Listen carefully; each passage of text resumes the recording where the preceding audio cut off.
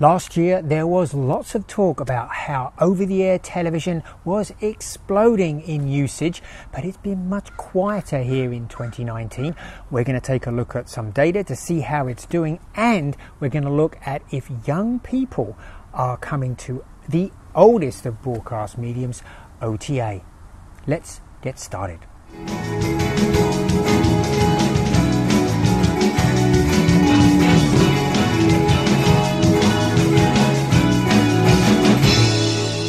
This is End-Screen Noise. My name is Colin Dixon, founder and chief analyst at End-Screen Media, and today is August 29th, 2019.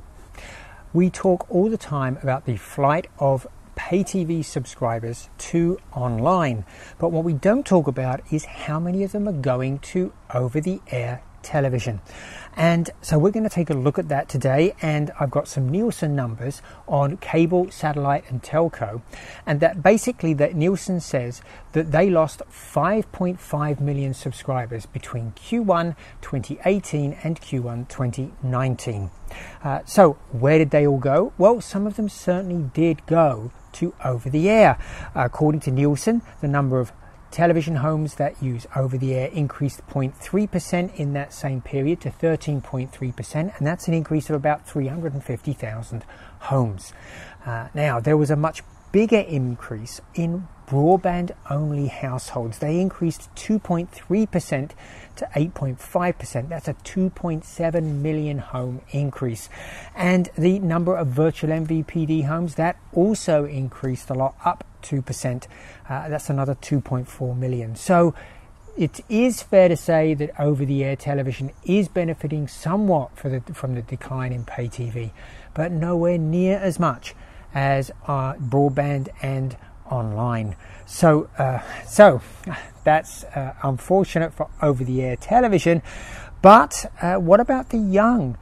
Are they re-engaging the young? This is a really critical group for them.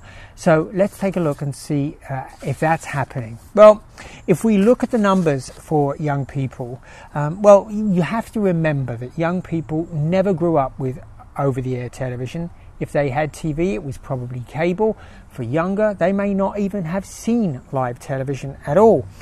So that's really a very different experience to the way most of us grew up, or at least my age group grew up. And you can actually see it in the amount of television that young people watch. According to Nielsen, 18 to 34-year-olds watched 17% linear TV and time-shifted TV between Q1 2018 and Q1 2019. They now only watch 1 hour and 50 minutes a day versus 4 hours and 27 minutes for the average person. The truth is that linear television is just not a very big part of the average 18 to 34-year-old viewing diet. They're watching many other things. So what about in economies where over-the-air still dominates? Are young people watching more there? That maybe will give us a hint about what can happen here in the US. Well, again, there the story is not good. End-Screen Media did the TV Universe report, where we were sampling the behaviours of people in the UK, Germany and Sweden. We did this earlier this year, sponsored by Gracenote, and you can actually download that report for free from the End-Screen Media website. You want the TV Universe report. Well, what it said was that just 10% of people in the UK, young people in the UK, say that over-the-air television is a primary source of entertainment for them. That's just 10% of the 18 to 24-year-olds. It's even worse in Sweden, just 8%. And in a country where over-the-air completely dominates, that's Germany, even there only 25% of young people say that it's a primary source.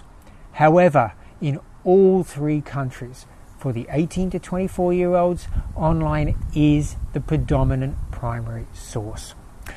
So it doesn't look very good for over the air in those economies, and I've got to tell you, it probably doesn't look very good for them either here in the US. Now, we're not without hope. I remember I talked to Shelley O'Connell, who was head of marketing for Channel Master, and Channel Master is huge in over-the-air antennas and devices like the Channel Master DVR for over-the-air.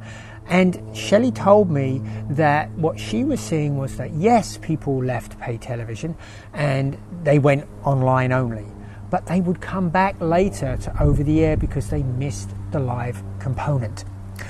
So maybe that will happen, but I've got to tell you, I do not hold out much hope for that happening with young people unless there's something very, very specific, and that's the only way they can get it.